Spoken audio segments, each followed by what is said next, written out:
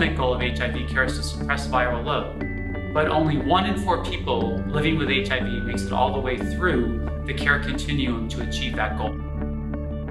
The HIV care continuum describes the sequential stages of care that somebody takes from being HIV diagnosed to achieving the ultimate outcome of virologic suppression. So the stages include being HIV tested, being linked to care, staying in care or being engaged in care, starting HIV treatment and adhering to that treatment,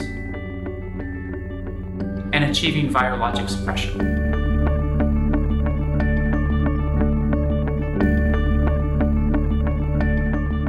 Each of us can help to make the 1 in 4, 4 in 4. For more information, visit AIDS.gov.